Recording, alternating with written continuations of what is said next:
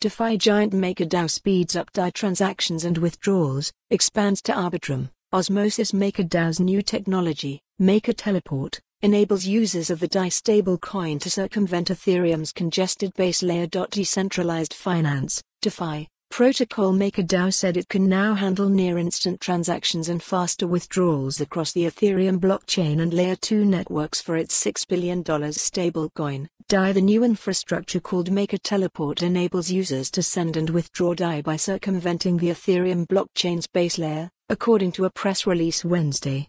MakerTeleport is now available on Ethereum scaling networks Arbitrum and Osmosis as part of MakerDAO's multi-chain strategy to expand DAI to more blockchain networks, the organization said. The new technology could prove crucial for DAI users because the Ethereum network is prone to congestion and high transaction costs, gas fees, during times of high traffic. MakerTeleport reduces fees and settlement time for transferring DAI from between Ethereum and Layer 2 networks, which before could take anywhere from 30 minutes to a few days. While the DeFi space has matured significantly over the past few years, many processes remain inefficient, complex or costly, dampening the user experience, Sam McPherson, a protocol engineer at MakerDAO, said in the press release. MakerDAO is one of the biggest players in DeFi, and it also issues the largest decentralized stablecoin, DAI.